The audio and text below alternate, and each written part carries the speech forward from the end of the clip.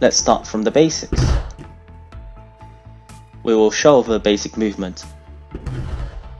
First, place your right foot in front of your opponent's right foot. Using your right foot as an axis, bring your left foot across and step on it. At the same time, raise your left hand directly above, not in front of you. Rotate your hip across and place your opponent firmly on your hips. Let's take a look at another angle. Keep your back and hip in close contact. This will enable you to control your opponent.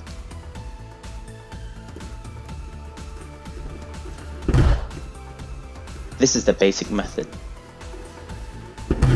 Up next, I will explain more of a competition style.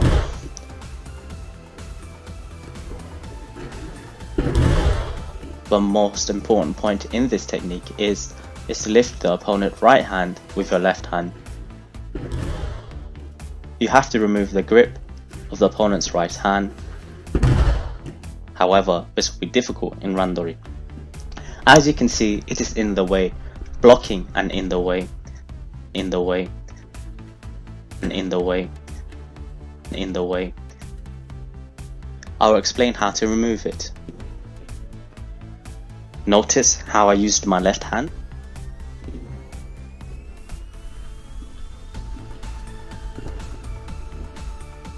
Instead of sliding it to the side, raise it straight up.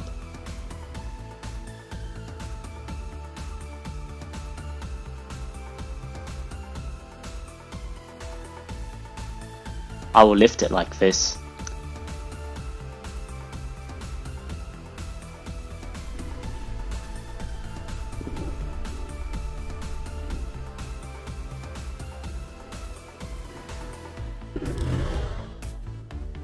Another point is to shift the opponent's tsurete down your lapel a little bit.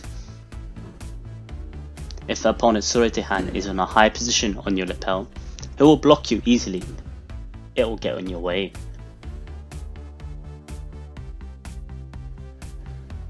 Break the opponent's tsurete grip and then enter.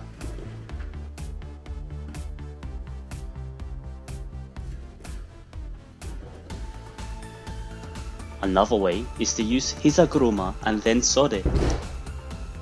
Circle your opponent in and shift his weight to connect to SODE. By doing this, the elbow of the opponent's tsurete hand will be extended, making it easier to break away.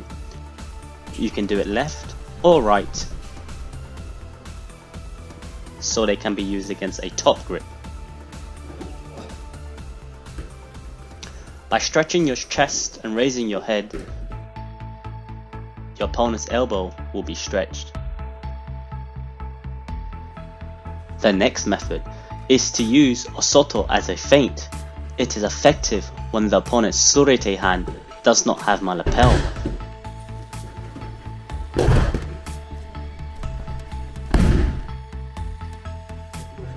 Be careful not to let go of your right hand. If you let go of your right hand, you can change to another technique.